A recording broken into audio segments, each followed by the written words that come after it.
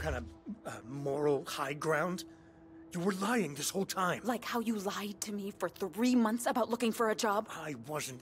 Oh my god, oh my god, oh my god. I hate to keep all this. Oh, she is hitting every trigger. I told you this was obvious. See?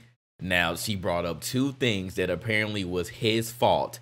He didn't want to have sex with her anymore, and because of the job. If you do not have a job, if you are not bringing money in, a woman will feel like you are worthless. You have a 6-year-old daughter, but because you got into this mess at your job that wasn't your fault, but they're saying that it was, he apparently is trying to sign this gag order, right? Get this little bitty money that isn't significant. He won't be able to work in his profession again if he signs this, right? He won't be able to work in his profession at this job anymore, at this profession at any airline because of this mess.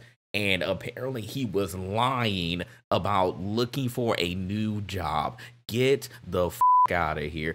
Does that still warrant you letting another man put his pee-pee inside you? No, no, no. Lying. I couldn't find one. No.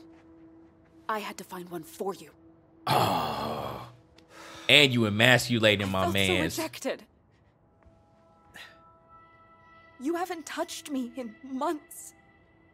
You haven't looked at me. When was the last time we even watched a movie together? And you're not giving her time. You're not giving her time. You're not giving her the D. You pretend everything's fine.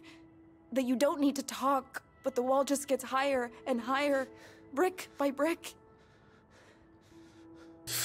And I missed you, okay? Boy. Yeah, don't blame me. This is not my fault. Excuse the f out of you. Not my damn fault. I'm not apologizing. Turn this back on me. Yeah. Gaslighting. She tried to gaslight to make your you boy. Understand. F that. Look, I know you're hurt and angry, but I can't undo what I did. You want revenge? Have a one-night stand.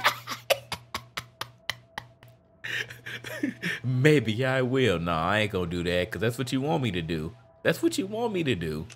Nah, That's not the point. I don't want to sleep with anyone else. I want you. Vince, I did a stupid thing. It was meaningless, but it happened, all right? If I could take it back, I would. I don't think you would. I don't think you would, honestly. Sit down so we can talk this through. Now you want to talk. That kiss or sit and talk or leave. Nah, we ain't gonna do that. All right, we just gonna leave. I ain't sitting there talking with you. You're not the woman I married. Yeah, allegedly.